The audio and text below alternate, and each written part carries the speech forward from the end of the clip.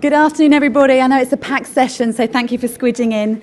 My name is Kathleen Saxton. I'm the chairman of the Advisory Board for Advertising Week Europe, and it gives me great pleasure to welcome you here this afternoon.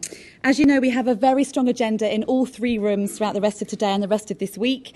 And when we curated this session, we always knew it would be something incredibly special. I hope Sir Martin won't mind me saying that when we first put the request in for his appearance and we asked John Lenson what we could do, in an ideal world we wanted something different. And whilst bath-shaped recessions proved to be right and grey swans are all the rage, I wanted to see if Sir Martin personally could be passionate about other things, including winning. He agreed winning was probably somewhere in the mix, and we agreed it was high time that maybe Sir Martin asked some questions rather than always had to answer them.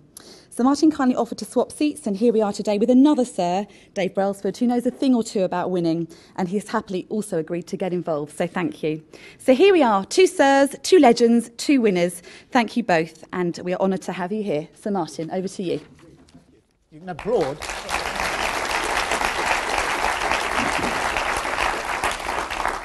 Okay, so they usually start this off by saying the guest needs no introduction, and I'm going to live by that. He does need no introduction. So the first question is, can I call you Dave or David or Sir David? No, it's definitely a Dave. A Dave, all right. Okay, Dave. So can you give us a little bit of background to you, the person? I mean, there's a fair bit in the material that all of us can Google or Bing about you.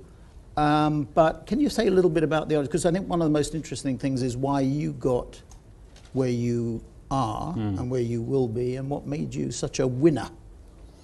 Well, I was born in Derby, but at the age of 2, my dad's a mountaineer. He's an ice climber. He's a guide. He was a guide for most of his career in the Alps. And at the age of 2, we were living, like I say, down in Derby, and he decided to move the whole family down to North Wales, which at the time was the mecca for the rock climbers, the Llanberis Pass and Snowdonia. And so I grew up there, and I grew up in a slate mining village, and my first language was Welsh. So until I was 16 years old, all my school lessons. So you were very pleased what happened on Saturday when we let the Welsh win. It was a tough one. I was thrilled. Yeah, okay. And I think it could be in many respects because I know how much it means to the Welsh. As against, I think the English beat the Welsh is one thing, but for the Welsh to beat the English, it does mean so much more. Why were the English so pathetic? I don't think they were pathetic as such, but I think I wouldn't say that the English were pathetic. I think that the Welsh were better. The Welsh beat the English. The English didn't lose to the Welsh, if you know what I mean. Would be my take on it. Okay, but okay, I took you away from your early beginnings. Yeah, so I kind of grew up first language Welsh in a small little village in Snowdonia. And the one thing that I had, one of the challenges I think I had growing up was that my parents were both English, and I was in a very, very Welsh society, and they were pretty anti-English, to be honest. A lot of holiday home burning going on at the time. And so you became chippy? Yeah, no, I think so. I think I thought I had to prove myself more than maybe some of my mates. I just wanted to be like everybody else, and I wanted my parents to be like everybody else. I didn't want them to be going around with climbing, and my dad was a keen cyclist, and at the time he used to turn up in Lycra, and I was horrified, horrified, and to the point where I used to say to him on a regular basis, look, if you're out on your bike and I'm with my mates and you ride past, if you wave, you can wave if you want, but you're not going to, I'm not even going to recognise you, don't even do it to me. But so I grew up in that kind of... Was your mum a dominant woman? No, my dad was he was very, very, he was an orphan. He was orphaned when he was, he lost his mum when he was 5, his dad when he was 7. And he grew up with a very strong work ethic and very, very determined guy. And it's all about, making your own way in life. I think he had some pretty tough experiences. He was fostered, and the foster family ate together in one room, and they made him eat on his own in another room, which I can't imagine psychologically. Well, I do know what it did to him because I've seen it over the years. But I think it gave him such a determined, self-driven streak, if you like. Some of that rubbed off on us. And did you have brothers or sisters? Yeah, I've got a younger brother and an elder sister. My younger brother's a very, very... my dad took us climbing, of course, but I was terrified of heights, which was quite difficult because he wanted us, if we went climbing, he'd be dragging us up a frozen waterfall, and I think, God, I can't believe I'm here. I hate this. And I just plucked the courage up to tell him I was absolutely petrified. And he'd just like, it's no problem. And he just pulled the rope up, and I just kind of up the frozen waterfall to the top, and that was great, you know. But my brother was a very, very good climber, and there's a thing called Cenotaph Corner in Llanberis Pass, where it's a massive, massive chunk of rock, very, very high up in the valley, and it's got a route that goes right up the corner, the crack of the book, if you like. It looked like a book. And he came home one day. He's younger than I am. He's 14 years old, and we were sitting around a dinner table, and he said, "Yep, so I free climbed Cenotaph Corner today. So we've been up without a rope. The youngest person ever to climb this. And it's massive. It's horrific. I couldn't even get to the bottom. I was too scared." How old was he at the time? 14. 14. Yeah. Jeez. And of course, my mum went absolutely crazy. My dad was, yes. And was there anything about being the middle kid? Does that? Funnily enough, I mean, I'm sure we'll talk about Steve Peters, who's a psychiatrist who's worked very closely with me, and I've learned so much from. The very first time I met him, we were chatting away, and he said, "So tell me about your brother and sister." And I was like, "Well, how do you know I've got a brother and sister?" He said, "Look, I know you've got a brother and sister. You are definitely a middle child," which is quite impressive. What did he mean by that? I think there's certainly, he believes anyway, and I can sort of relate to it, that there are different, you know, as the first child, there's, you know, it's a very stereotypical thing to say, but as the first child, you know, all the excitement of being the first child and everything else, the second child comes along, and then there's the baby of the family, and there was 7 years between myself and my younger brother. And my parents, everything that had gone wrong with me and my sister, they absolutely tried to get right with my younger brother, and they adored my younger brother. They absolutely adored him, and I just felt stuck in the middle. And I felt I was neither, you know... Fish nor fowl. Yeah, exactly. And I think that creates an angst, and I think... so you got angst at school, because all these Welsh people were beating you up at school. Yeah. And then you were angst at home. And yeah, this I was think a so. this was a driver. I think that's fair to say, yeah. Okay. And then all I wanted, I hated school. I absolutely hated school. But then you did all these degrees. I mean, you're a civil engineer. Yeah, there's a difference, sports. I think, between being able to do education and learn and actually enjoying a structured kind of environment, which maybe wasn't necessary at the time. So I left school when I was 16. I started off as a civil engineer. So I did an ONC and an HNC, and the day I got my qualification was the day I packed my bike and said, right, I'm off, I'm going to France to live, put my bike in a box, rucksack, and off I went with my £800 savings to go and win the Tour de France. And again, my mum was horrified, and my dad was like, yes, come on, off you go. You know, go and get your stuff. I got the train down to Grenoble, got a single ticket to Grenoble. How did you get fascinated by cycling? Because your father's alpine guide. He's an alpine guide, yeah. No, well, it started off, I was a very, very keen footballer. Football was the game that we all played, football and cricket, basically. And I got quite a nasty injury, tore the ligaments in my knee, and the local doc and physio recommended that I started riding my bike as rehab. This is again when you were what? I was about 15, 16 at the time. So I started riding my bike, and then my dad was going out on his bike, so I said, actually, you know what, come on then, let's go out together. And I actually realised he was actually pretty good at this bike riding thing. And so I thought, yeah, I could learn something here. So so we actually started going cycling together. And from quite a troubled childhood, I wouldn't say we were very close. We had a period of maybe from when I was 16 right through my 20s where we cycled regularly together, and that became the thing that really pulled us together, which was great to find, but it was a complete accident, I must say. You know, so I went from there to really getting into it. Decided I wasn't so keen on team sports, because you could be great and the team would lose, or you could be rubbish and the team win. I actually preferred. I thought actually I'd try and find a sport where you were born in 64. 64. And where was Tommy Simpson at that time? He'd have been. Where would he have been? He'd have been riding and racing. So he was an idol, or a... No, not really. No, at that time, you know, I wasn't really into. I found the sport and I loved the sport. I didn't necessarily love the professional racing side of the sport. I loved the sport for what it represented to me at the time. Right. And it was only once I started. You know, obviously, I was keen on what was going on. I watched what was going on. But it wasn't really until I left and went to France and tried to establish my own racing career there. You went to Grenoble, was it? Yeah. Went to Grenoble to start with, and then didn't know what I was doing, didn't think it would be a problem, didn't think the language would be a problem, and kind of... Well, French-Welsh, yeah, extremely good. Welsh is way closer to French than English is, which is a good thing. But you know, I got there, and I didn't know how to find a team, so I got to the end of a professional bike race and basically looked for the nicest kit. and just went up to them with my bike in a box. I was very naive. I Nicest lycra you got. Yeah, exactly. And I just asked whether I could join them, and they sort of fell around laughing. And they sort of recommended another guy, and they recommended another guy, and eventually this guy came along. I think he took pity on me, and he said, "Look, if you turn up, we all train together on a Wednesday at Saint Etienne. Come over to Saint Etienne, you can train with us." And off they went, and they thought that was the last time they were going to see me. But sure enough, I went to Saint Etienne, to this address, and waited for them, and they were like, "What the hell are you doing here?" You know. And that was it. I raced for them for 3 years. So I stayed with that team for 3 years. And with any degree of success? I was okay. I mean, I could make a living out of it, just about. They gave me a flat, and I got minimum wage. And you know, obviously, there were bonuses for winning, etc., and the team won bonuses. Although it took me about 4 or 5 months before I could speak enough French to realise that there was actually bonuses, because all the guys had taken the money and split it. They weren't giving me any, that was for sure.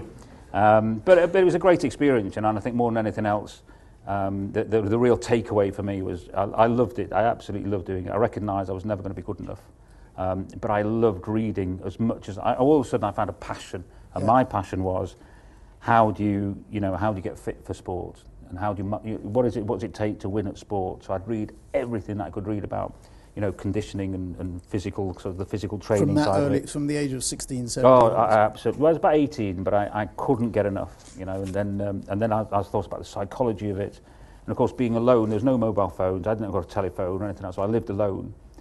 Couldn't speak the language quite a long time, obviously, so I lived alone in France, and you know, just grinded it out. And I couldn't say that was necessarily an enjoyable thing, but from a cultural point of view, I think I really found out how to operate in a different culture. So there's a third element of being a loner here. There's a sort of family a little bit, yeah, maybe school a little bit, and then this little bit. Yeah, possibly, yeah. Okay. I wouldn't say that. And then when you were 19, what happened then? What about all this education that you had? You're an MBA, God help us. Yeah. So I after 3 years racing, I realised I wasn't actually going to make it. So I thought, you know what, I really enjoy this whole coaching, sports science thing. So I'll go to university and I'll learn that. So I went off to university.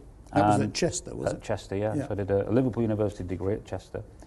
And I was just their dream student, because I came in, you know, I wasn't interested in the party and stuff, wasn't interested in all the social... You were boring, you were. I was terribly boring, yeah. But boy, I wanted, at that point, after all those years at school, I'd found I wanted to learn. What you wanted, yeah. Oh God, yeah, and the lecturer, I pestered them all the time. You know, I think that was just a pain in the arse. So this is where the passion came from. Yeah, 100%, yeah, absolutely. And I just read, and I just kind of, you know, tried to figure it all out. And sort of once I realised the sort of, I think one of the great things was once I realised what scientific rigour was, in terms of continuous improvement, and how do you apply the methods of science to trying to get improvement in all walks of life, and having an hypothesis. But you never lost the balance, did you? I mean, in the same way as we talk now about our industry being an art and a science, you know, maths men and madmen is, I think, the best way of putting it.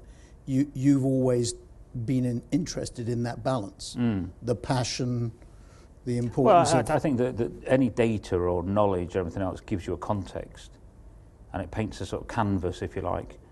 But the difference, that's where the art side of coaching particularly comes in, is what you can't coach by numbers. You know, you're dealing with human beings, and every human being is different. You know, we're not ants. And therein lies the trick, really, is that here's a bunch of data that will tell you a story and paint a picture, but can you recognise that picture and then take that and simplify it and put it into everyday life?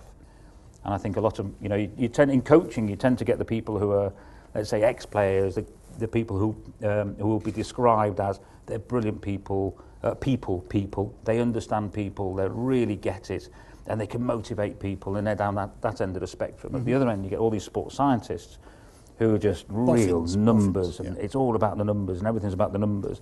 And of course, they don't know much about people, it tends to be.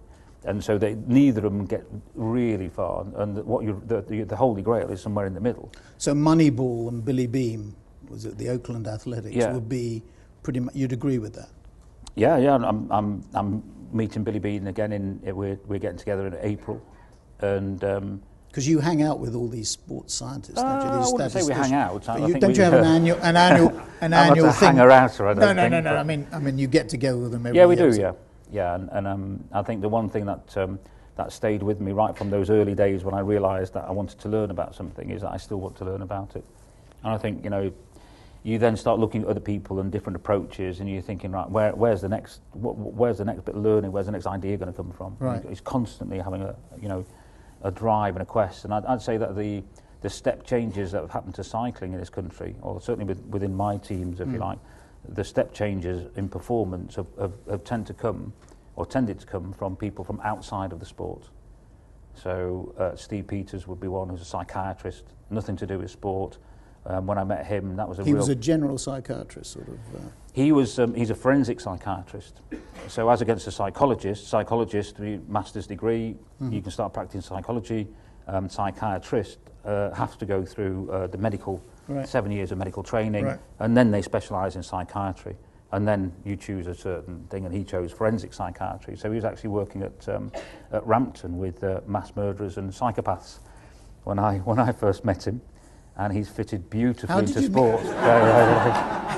How did you meet him, as a matter of interest? What happened was at the Commonwealth Games in Manchester in 2002, I got a phone call from one of the coaches who said that one of our riders was in the corner of a room and been in a corner of a room for a whole day, and most of the night, and they hadn't ate, they hadn't drunk anything, and of course they hadn't slept, they weren't saying anything. And it was like, Dave, what are we going to do? And my answer was, well, you sectioned him, I suppose. I don't know. And I didn't know, and it was really worrying to feel we felt out of our depth. And a friend of mine who was a doctor went to university and was a pupil of Steve's, and he recommended him. So I gave him a ring, and he said he'd pop over to he lives in Sheffield. He'd pop over to Manchester, and he came and saw this individual. And 3 weeks later, this individual won a medal at the Commonwealth Games in Manchester, which was just it was so far removed in terms of what we thought was possible at the time, that I really had to sit down with this guy and say, what the hell did you do there? How did that work? And for the first time, I studied sports psychology and sports science. And sports psychology always felt a little bit woolly. It's a bit like, think of a time. It's like visualization and this kind of stuff. It's all well and good, but actually, it wasn't hard hitting enough for me. It didn't. It wasn't practical enough. And Steve was the first time that I ever met anybody who basically described the brain insofar as it's a machine. And his theory, which has underpinned pretty much everything that I've done in the last 10 years now, was based on the idea that very much like we're all comfortable with the idea that in the torso they're all the vital organs. So you've got your liver, your lungs, your kidneys, etc., all doing various different jobs, but actually all fitting together to keep us alive. And his analogy is that in the brain, there are all these various bits of the brain working in different ways. And if you understand which bit of the brain is working at what time, you will then understand human behaviour and certainly how people are thinking. And I was very intrigued by that, because then it started to a certain point be able to give some clear ideas to, well, if this is happening, what would you do? How do you change it? Right. So his basic. Do you want me to explain it? Yes, a little bit? Yeah. So, the model is he calls it the chimp model, Steve. And basically what he says is that there are all these different parts of the brain, but in this particular model there are three important bits. And one's the limbic system, which is at the foot of the stem of the brain. And it's a very prehistoric, it's been there for ages. It's been millions and millions of years to develop, and very much like all of us have a different part of the limbic system, which is individual and very distinct to yourselves, very much like the colour of our eyes, the colour of our hair, etc., or whether we've got any hair even. And you can't change it.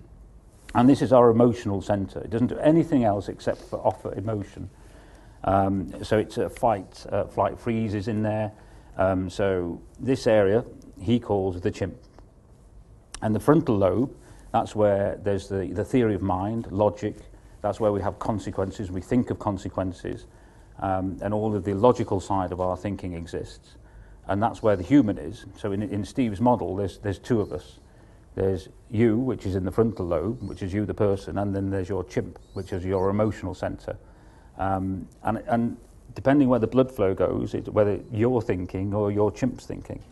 And I'm just thinking, what am I thinking now? Well, I'll try and put it into some kind of context.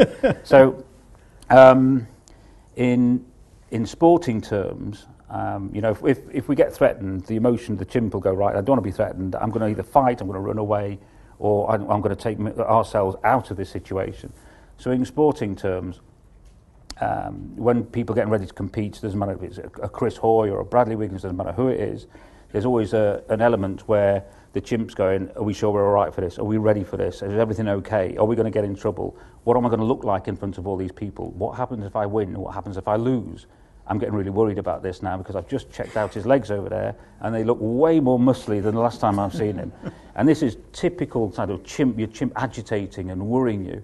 And if you allow this to take over and get hijacked by it, then you're in real big trouble. And of course, at the same time, there's a dialogue where you, the person, the logical side of the brain is going, well, actually, we've trained for this, so we should be okay. We've been here many, many times before. Come on, you know, we're going to be all right here. We're actually quite good at this because everything that we've done in the past, it's not just going to disappear overnight. So there's this kind of constant But did you dialogue. say there were 3 parts of the brain? There are 3 parts. Yeah. And well, just quickly, a good example of the chimp and chimp behaviour would be this. We've all had emails when you've received an email and you think, I cannot believe what I've just read. And off you go. Off you go. Every day. Steam coming off the ticket, you know, and you know, right, I'll tell you, you know, and then boom, off you go. Whew, I feel better.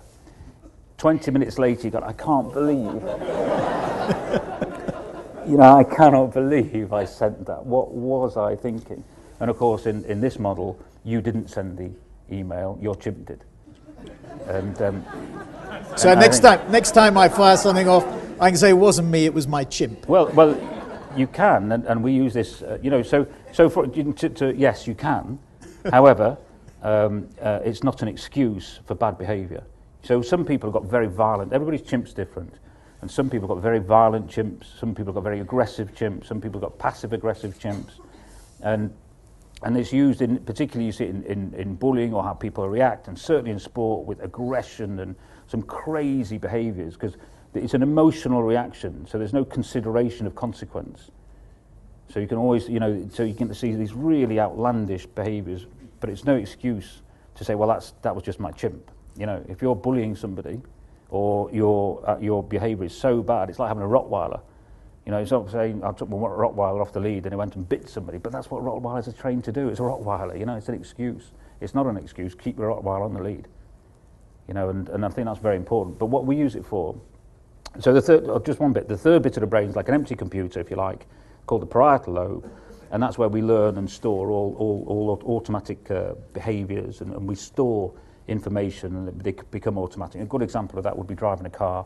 We've all been in a car for the first time, ready to drive, and it's like, how the hell am I going to, I can't, there's no way I'm going to be able to do all of this. And 6 months later, you're driving along, you've got Starbucks in one hand, you're texting on the other one, and yet you're still driving a car, you know. Well, you're not driving a car, your parietal lobe is driving a car quite happily for you. And that's where these automatic responses come in. And for us, in sport in particular, people talk about the zone. For us, it's where you can switch off the chimp and the emotional engagement. You switch off the frontal lobe, so you're not thinking it through, and you just allow the parietal lobe to automatically do what you've practiced and can do to a very, very high level. Penalty kicks being the obvious. And the great instance of the penalty kick, of course, was Jamie Carragher, who back in the not last European Championship, it could have been last, when Sven-Goran Eriksson was in charge. It came to the last game against, I think it was against Spain. They practiced penalty taking in training, and it turned out that Jamie Carragher was the highest percentage success rate in penalties. He doesn't take penalties for Liverpool, but sure enough, it was in extra time. There's 3 minutes to go to game, and they brought Jamie Carragher on as a substitute so he could take his penalty. And he went to penalties. He put a ball down, ran up, and he scored a beautiful penalty, bottom right-hand corner, and it goes. And as he's walking away, the referee blows his whistle, for those of you who remember, blows his whistle, and he turns around, what's wrong? And he said, well, I hadn't blown my whistle to tell you to take the penalty.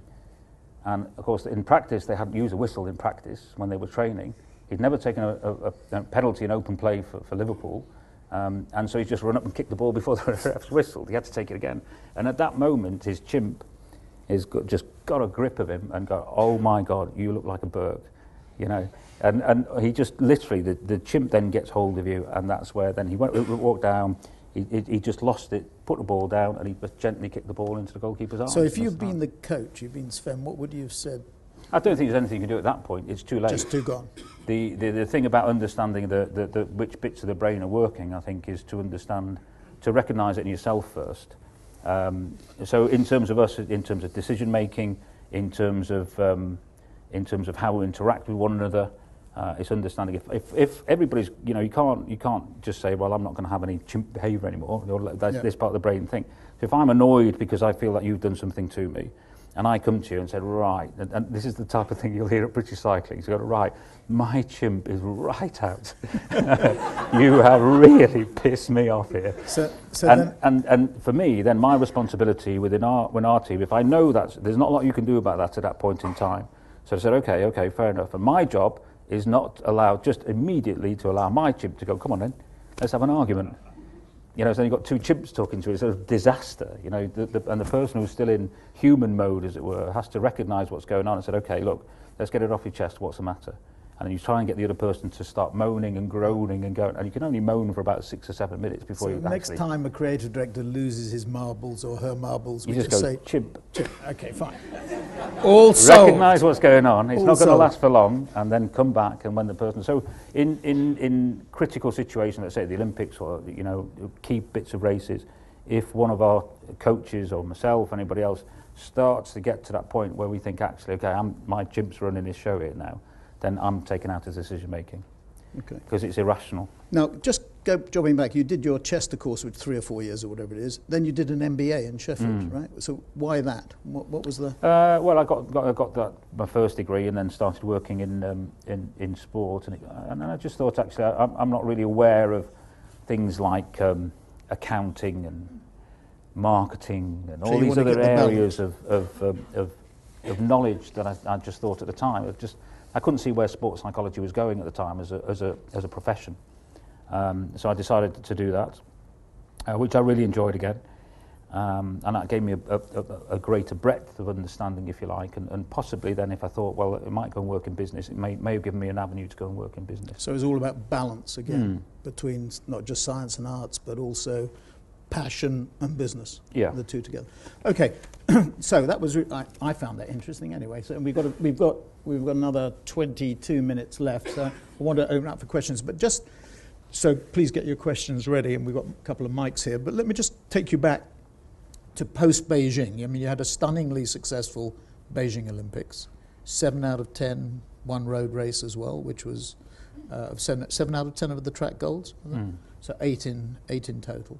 And I remember we asked you to come to a WPP new business meeting, and you came in, and I always remember it because you meticulous planning that you had, you know, so much so that the advance guard, if the team was staying at a hotel, somebody would go and polish the knobs of the doors with disinfectant to make sure there were no germs and nobody caught colds. And I thought, my God, that was amazing, your attention to detail. But you said at that meeting that you were going to win the Tour de France. Now, we all listened to that and thought high probability of you achieving that, but you achieved it faster than you indicated you would do, both at that meeting and then subsequently. I think you said it'll take you 5 years and it took you 2 years or whatever it is, or it took the team 2 years, or Bradley Wiggins 2 years. What was the plan when you were at that new business meeting? How would you articulate the strategy and the execution, or did you have a firm plan, or was it just a big hairy goal that you threw out there? Well, to a certain extent, it was a very ambitious goal. But on the other hand, whenever we do anything, I think one of the cornerstones of our approach is that we're very outcome focused, and unless we truly understand the outcome before we get going, we won't start. And quite often, I think we find people who will start on a project or start with a strategy, etc., without really understanding the exact detail of what success looks like. So we always start by analysing the demands of the event. And when I say analysing it, I mean truly understanding the demands of the event. So if it's, I don't know, Chris Hoy in the sprint, or if it's winning the Tour de France, we spend hours and hours and hours thinking and doing our homework about what power to weight will it take, you know, what kind of average speed would it take, what power does it take to do that, what aerodynamic drag and drag coefficient does a rider need to go X, you know, kilometres an hour, what's the nutritional strategy look like, and just we analyse this thing to the nth degree until we've got a plan, And only then, and only then, will we go back and say, right, let's have a look where we're at now and do a gap analysis. And once we've done the gap analysis, then we'll start thinking about how, whether it's feasible or not, and then genuinely thinking about how we're going to actually bridge that gap. And with the Tour de France, we did our homework, and then we had a look at the where we were at, and particularly with Bradley, and we actually thought, actually, you know what, this is doable. This is very doable, actually, if we get it right.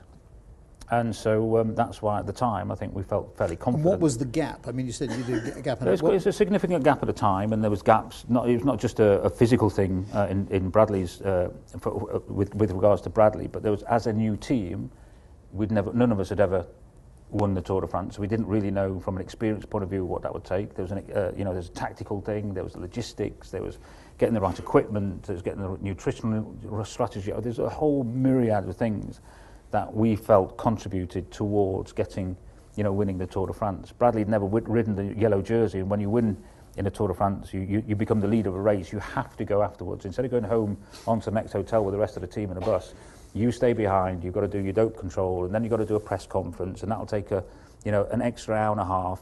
You can't necessarily eat and start your recovery process for racing the next day. So there are all these little bits that we thought, actually, we got to get into the swing of this, because if you just rock up on the first time and try and do it the first time, it's not going to work.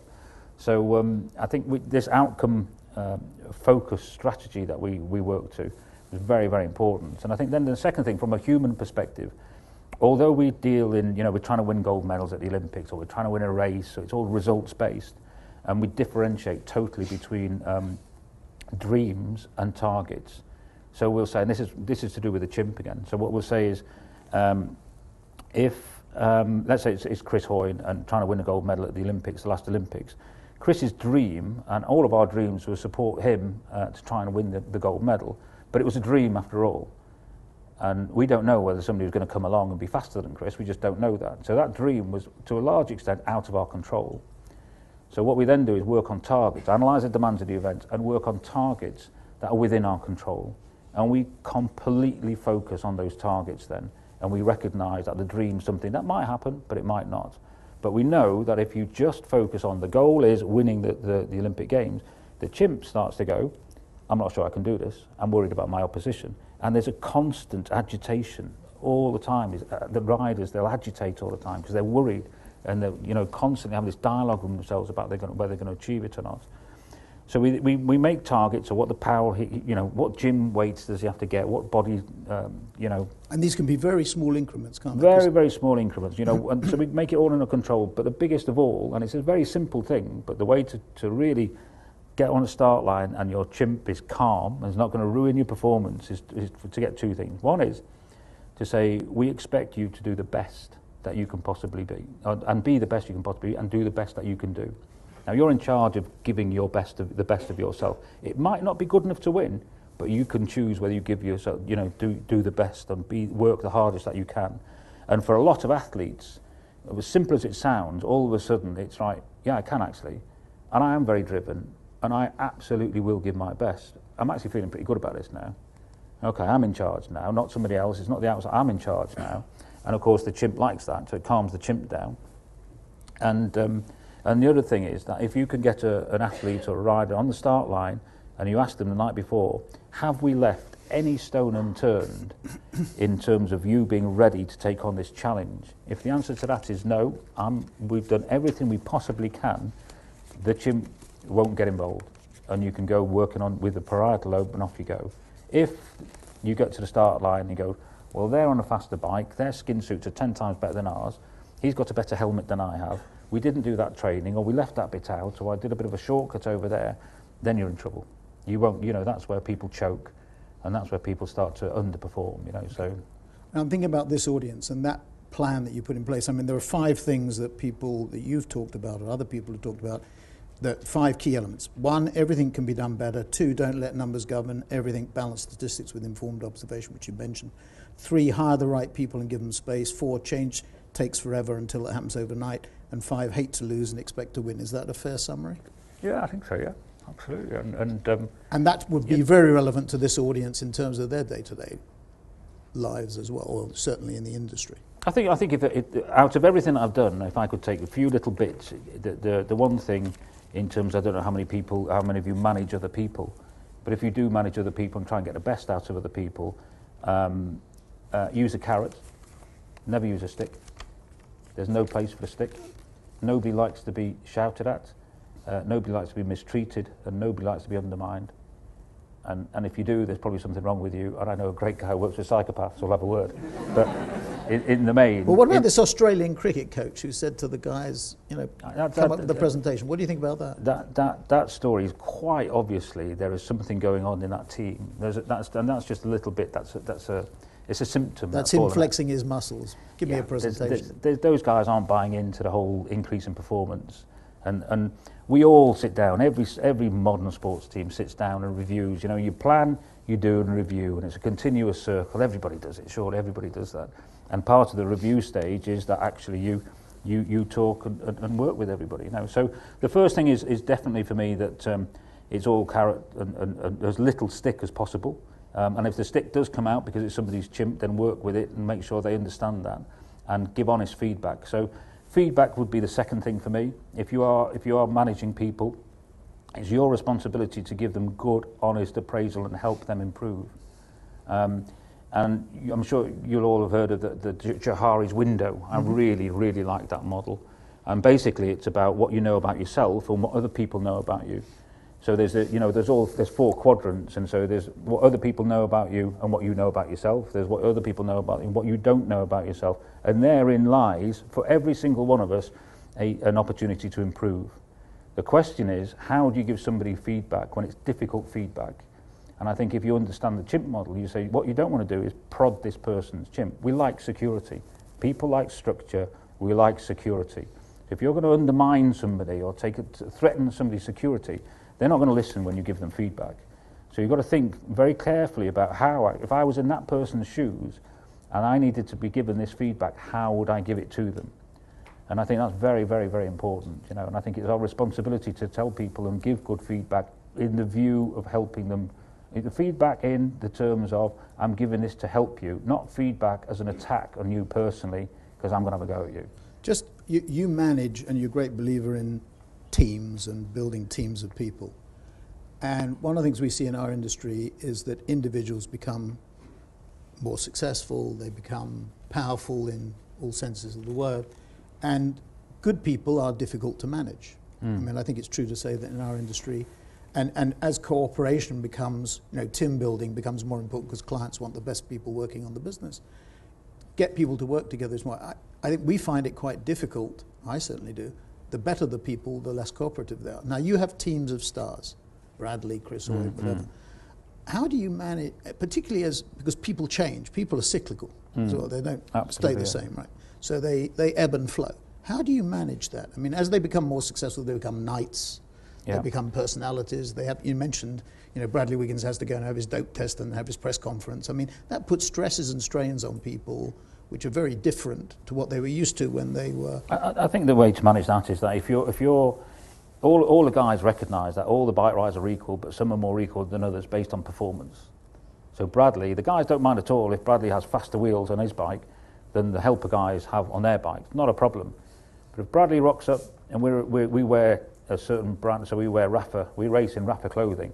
If Bradley turns up in something which is Nike, and nobody says anything because it's Bradley Wiggins, and everybody else gets a bollocking if they turn up with something, then you've got a big problem.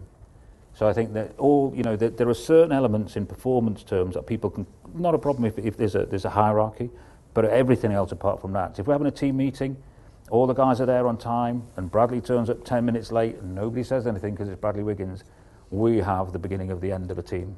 But do they go off the rails? Yeah, of course they do. You know, I think like anybody else, they're human. You know, we're all human. We're all fallible. So how do you bring them back on? Oh, you support them. I think you really support them, and give them good feedback. So I think we're not scared of giving good, honest feedback, and we find ways of trying to give very honest feedback to one another. And then I think the key thing there is finally is to make sure that you have to try and understand what's driving somebody intrinsically. What's their goal? What are they after as an individual? I can stand there with a team as much as I want, but if they don't buy and they haven't genuinely bought into, or there's not alignment between the team goal and their goals, it's over. So my job is to understand what motivates them and work with that to get the best out from the team. Have you ever given up on anybody? You said that they got too big-headed. Yes, definitely. So there is a time where you say enough is enough. 100%, and that's to do with commitment, nothing to do with talent. So you need two things to succeed. One's talent, and one's commitment. But if you've got commitment, not the talent, you can go a long way. Very interesting. But if you've got talent and no commitment, I wouldn't. Not for me. Thanks very much. Questions, ladies and gentlemen. Okay, so can we start here quickly?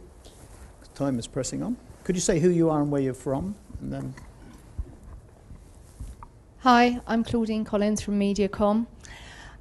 Is it your belief that being so driven is something that you're born with, or do you think it's something that you can instill in someone? I think there's an element of again about what your life is all about, what's important to you, and we all behaviour tends to be driven by perceived reward or perceived suffering. So we're either avoiding something bad or we're chasing something good, and it's somewhere in the middle. You know, and that has quite a considerable drive on people. So if we ever want to change somebody's behaviour or manipulate the behaviour, manipulate is not a good word actually, but change somebody's behaviour, we have a look at this kind of triangle of change, we call it, where suffering and reward has to be great enough to make somebody change. And then you need to be you have to psychologically minded in terms of being able to know that if you make those changes, you can foresee that. So if you're really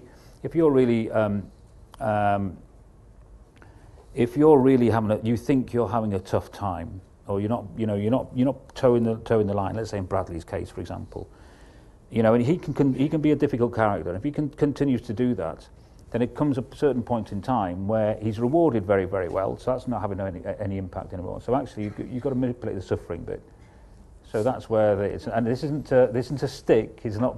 It's just right. Okay, here's some consequences to your behaviour.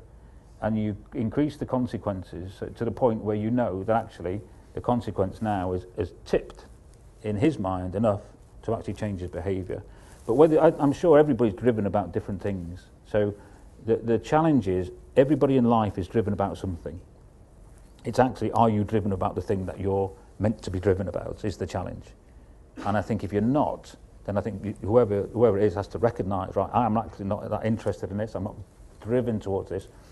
But I can do it because the reward at the end is money for a lot of people, which is why they go to work, or satisfaction, or recognition, or one of those other things. So I wouldn't say everybody definitely is driven to what they're aligned to do in life, and if they are in that situation, they should change, would be my take on it. Okay, next.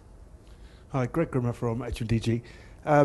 Probably a question for both of you, actually. I think Martin's had it a bit too easy, but it's been very difficult for people to move from sport. So Clive Woodward being an example. Yeah, so Dave, if cycling is banned from the Olympics, which we hope it isn't, which sport would you do? And Sir Martin, which Fortune 500 company would you work for outside of the sector? Outside of cycling, I think football would be something that I would look at.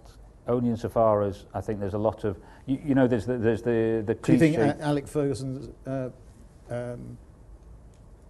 traits, characteristics are similar to your own? I think his drive and his ability to manage people. I think what you see on the outside and what you actually see. I've met him and talked about quite a lot of stuff, and I think his knack has been to retain control and total control of that club and what goes on in that club for such an extended period of time. You never hear about conflict between Alex Ferguson and Man United as you do in most other clubs between the manager and the board or the owners at some times. And he knows that his power lies in his control, but he's got that knack of being the fantastic supporter of an individual, but also the consequences and putting the consequence down. What about Guardiola and Mourinho? Yeah, different styles. Huh? Different styles. Mourinho, I like a lot. Very, very different. But he's not. He doesn't strike me as being the Brailsford type. No, I was just going to say a very, very different type of person. And I think a lot of flair, a lot of charisma, brilliant leader. But something that I could never be. I just don't have. Guardiola is more your possibly, type. Possibly. But again, a very, very very good. One of the guys I really admire in football is David Moyes, actually. I think he does a fantastic job in what is, you know, a medium, if not such a lower kind of resourced club. I think he does an unbelievably good job. Anybody else in other sports that you admire? Yeah, a lot. I like obviously Billy Bean. I think what he did, and it's well documented now. That was a real breakthrough. I like quite a lot of the guy. There's a guy working in Formula One for McLaren called Jeff McGrath. I think he's an outstanding guy. You know, and there's various. Okay, I'm not going to answer the question. This is not for me. It's for somebody else. Over here, can we quickly here, and then we go there. Sorry we need a mic here. Just coming to your right, sir. Just there we go. And then this lady here. Give her a mic, please. Tim Ashton, Antidote. This session's called Winning, and you've been doing a hell of a lot of that in the last couple of years with Team Sky. And I guess predictably, some of the press and some of the other teams have been saying that there's a predictability to your style and the way you ride. And I wondered what you felt about your team and your athletes having sort of panache, but not necessarily winning. Ian Stannard yesterday, for example, and how important that is to be sort of the hard and the soft, I guess. That was the snow yesterday. Yes. It's an interesting thing. I think what we recognise that the sport of cycling has gone through a big change, obviously, and in the last 4, 5, 6 years, it's not reliant on doping, and for the last 20 years, you know, the way to go faster on a bike was the core competence, if you like, of professional cycling was pharmacology and evading detection and logistics of moving, you know, doping products around the world undetected, and they were bloody good at it, let me tell you. But that stopped, and we came along at the time. My background's in coaching and genuinely trying to perform through coaching the human mind. So we came into the sport at a good time, really, because all of the core competence of the other teams was based on these areas, and of course they'd never even bothered thinking about how to get somebody to go fast without doping products, which gave us a great window of opportunity to walk in and start winning, which was part of our Tour de France thing, but I didn't think I could say that really, but there we go.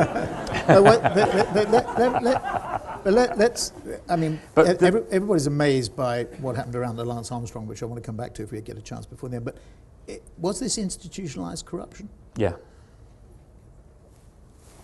Simple as that.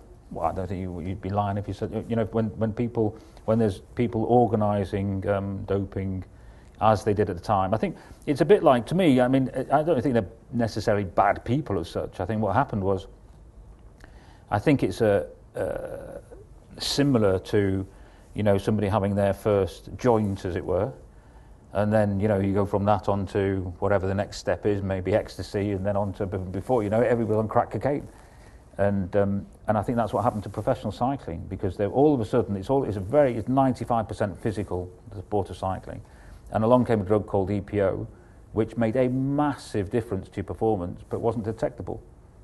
And so you had a team doctors going, you know what, you know, if you took that, you're not going to get caught. You will go a lot faster, and the rewards, we're talking millions and millions of pounds. And of course, a lot of people said, yeah, okay, well. But you can achieve the same results with EPO with high altitude training, is that right? No, the impact, what it does to physically, what it does to our blood and some of the parameters, physical parameters, it's a similar type of effect, if you like, as training at altitude, but the performance enhancement through the use of EPO was quite significant. Okay, lady there. We'll get the chance because I'm going to talk about that. Sharon Bailey from Indigo Blue.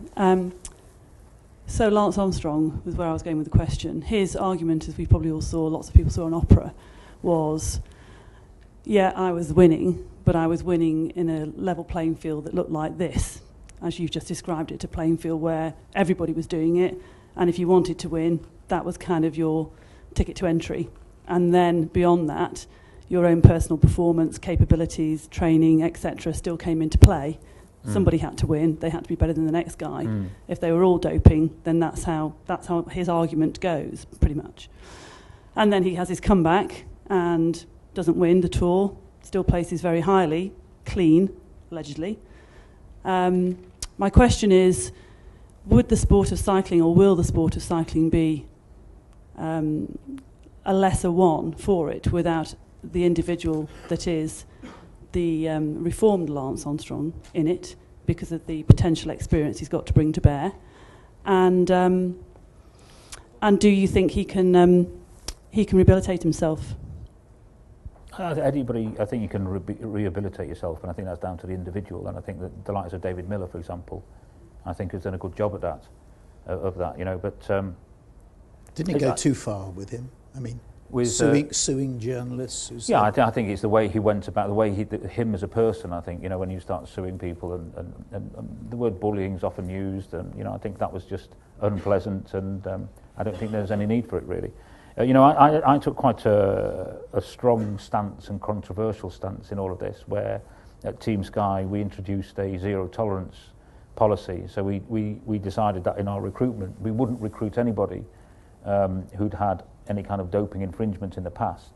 And then we changed that, as all this stuff started coming out, we actually changed it to anybody who's had active involvement in doping in the past, which wipes out a big sector of the potential workforce for myself. And it's quite interesting the reaction there's been to that. Some people have said, yeah, that's a good, strong, solid stance, very sensible, you know, start off with, you know, the clean riders who've never been involved in doping. This is something that happened in the past. We've got a lot of young riders now who've come up in a totally different system, and then have staff around them who've never been involved as well. The challenge, I think, is when the particular challenge, I think, is around if you take each individual, and we always break them down to knowledge, skills, and behaviours. And the ex-player in sport is there mainly because of the knowledge. So I've been there, I've seen it, I've got the experience of this tactic, or I've been an ex-player, you can't see what I can see, and all that kind of stuff. That's all the knowledge side of it, and that's why a lot of these guys get employed. But they're relatively low on skills, and the behaviour, it's individually kind of, you know, are they trustworthy or not trustworthy, do they have integrity, etc. And I think for us, the sports directors, the guys who call the tactics, as it were, they're nearly always ex-professional cyclists.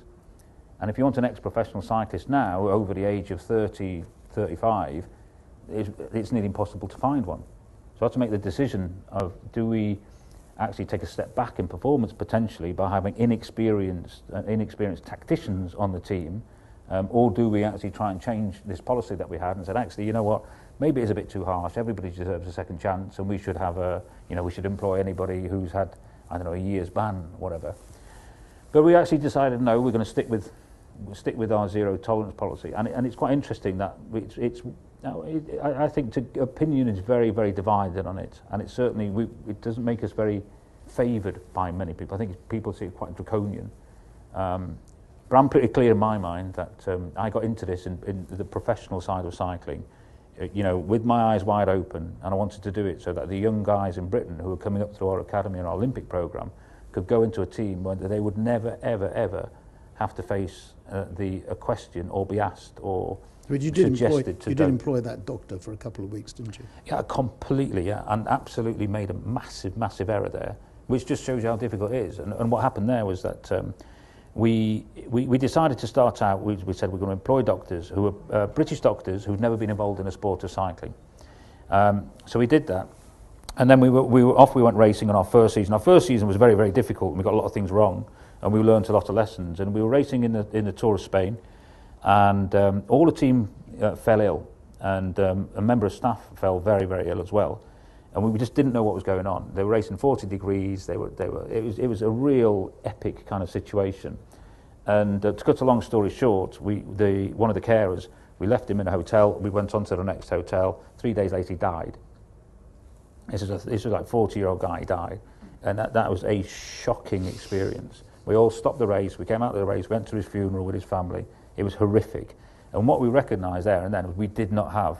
It wasn't the doctor's fault. Don't get me wrong, but this guy went to hospital. He was admitted to hospital 3 times, and released. Went back to hospital, and he was released, and went back to hospital and died. He had septicemia, and it wasn't picked up. And that, I can assure you, that is a horrific experience to be involved with. And what I then decided was actually we haven't got enough experience here. So we need some guys in this team with more experience. So we did the rounds. This guy was recommended to us. The Belgian guy. Yeah, by somebody in our team who we thought at the time was trustworthy. He came in, sent him up to Steve Peters, who's a psychiatrist. He's the head of our medical team. He sat down with Steve, and Steve grilled him, and actually said, no, actually, as far as I can see, this guy's okay. he came on board, and then lo and behold, something came out about his past in the early 2000s, where he was working with another team and he'd been involved with doping there. So of course we'd have released him straight away, but it flies in the face of our zero tolerance. Okay. And you know, what could we have done differently? I think our recruitment process could have been more rigorous. But it just goes to show, if somebody sits you and looks you in the eye and said, no, yeah, I'm not been involved in doping, never going to be, da-da-da-da-da, it's difficult to prove otherwise. You know? Can we carry on or not? Okay, so anybody got any questions, you send me an email, msorrell@wpp.com. I send it to Dave, and if he gets any time in between events that he's involved in, I'm sure he'll answer it. One final question. This is about winning, as somebody reminded us. What tip would you give us? What is the most important thing so that everybody in this room can be a winner? What is the if you want to win, you need clarity. If you do not have clarity, if you work with people, and if you've got a vision, you have a vision that means something to you. If you haven't, and you just think it's a waste of time, those away days and the half days, writing on a piece of paper, sticking them on the wall, put it all, go home, forget about it, you haven't got a vision, and you need a vision to believe in. You need 3 or 4 kind of your key priorities that are going to achieve your vision. And you, if you're leaders or your managers, you then communicate that on a regular basis in your dialogue on a day-to-day basis. And your chimps and your team's chimps will want security. They will want clarity over role and responsibility, and absolute clarity over role and responsibility. And they will want to be told on a regular basis that they're doing a good job. And if you can do that right, and so your jobs, if you like, think of yourselves as ambassadors of clarity.